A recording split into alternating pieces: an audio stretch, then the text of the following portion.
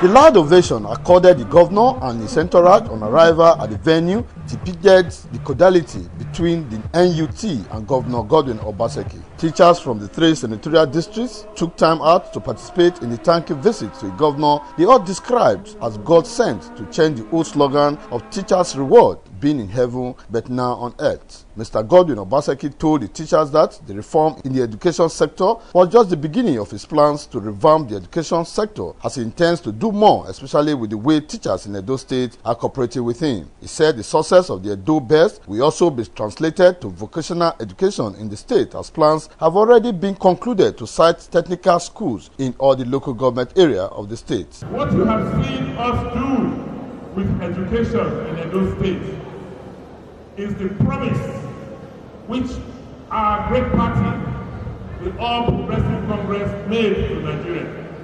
That we are going to emphasize education, that we are going to give priority to education.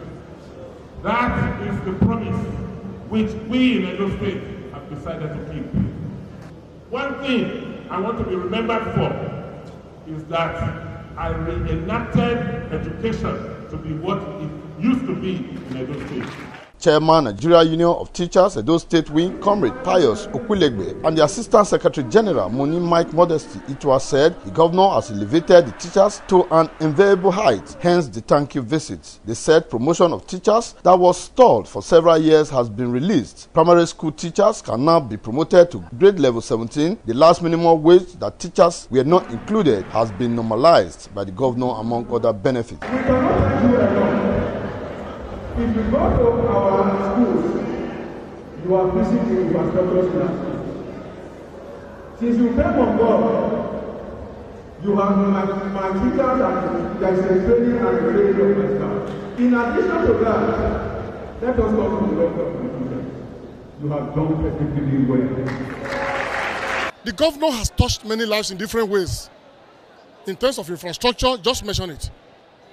And what has happened within just 3 years, we are talking of 3 years, the miracle he has brought to the life of the teachers, the education sector, the turnaround within 3 years is massive. We are interested in telling the whole world the truth and nothing but the truth. High point of the day was a special thank you salute by the teachers and his chairs.